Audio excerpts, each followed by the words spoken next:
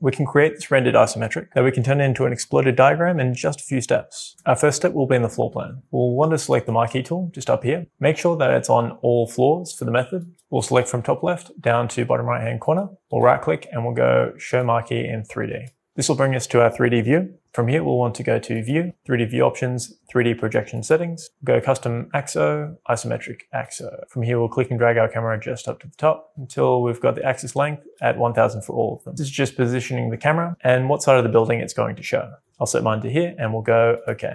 I'll double click middle mouse to center it in the view. Next up, I'll turn on my cut plane just up here. I'll grab the scissors and bring them all the way down just to where the door is. And we'll go finalize. We'll want to save this view, right click up top, go save view as, symmetric, and we'll go create, and it will show up just over here. Next up, I'll want to right click the plane that we just created. I'll want to reverse the cut plane direction, and this is going to do our roof portion. Same process, right click, save view. I'll call this one roof isometric, we'll go create, and that way I can flip between the two very quickly. Now to actually render this out, we'll go to options, we'll go to document, and we'll go to creative imaging. We'll go to photo render settings, which will bring up this panel just here. Next, we'll click this black space just here. It's going to give this little warning just here. We'll just click resolve and we'll go update 3D window. We'll click in the center again, and this time it will give us a proper preview. From here, I'll zoom in. I'm going to create another cut plane just from the bottom, just up until about here, and we'll go finalize. This cuts away a little bit of the visual bulk. Preview it again. Now, just before we do hit the render button down here, we'll want to go to size, which is going to have a massive impact on how clear your image is going to look. So once we have selected size, let's unlock and type in 400,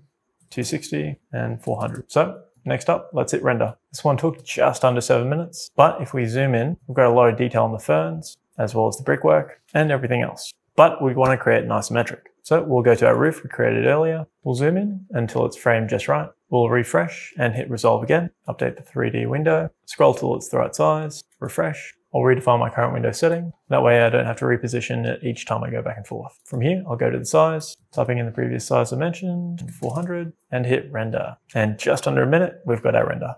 Now we want to turn it into an isometric like this. So in the view map just over here, I'll create a new detail, right-clicking details and go new independent detail. We'll isometric and we'll go create. From here on the top bar, I'll go back to my render. I'll right-click and I'll go copy. I'll go back to the detail, right-click and I'll go paste. And here's my first render. I'll do the same thing with my other render, copy, I'll paste this one in, I'll drag it on down just below. But we want to compress them down. Right click, place on layout, and I'll place this one just here. So from here, I'll go Control D, and I'll tap Control once to duplicate the view. I'll offset the edge and crop this one down to here, and do the same for this one just up here, but up to the roof. I'll bring this one down. I'll zoom into this post just here, just on this right-hand side, all the way up. I'll do the same for this garage wall just here. I'll go Control K to rescale. I'll go OK. Select this post just here and this garage wall just here, and I'll bring it so it's in line with the line just here. Now to bring these two images even closer, I'll create some nodes on the edge just here and bring this view all the way down, which means I'll also need to create some nodes on this view just here as well and here. So I'll line those up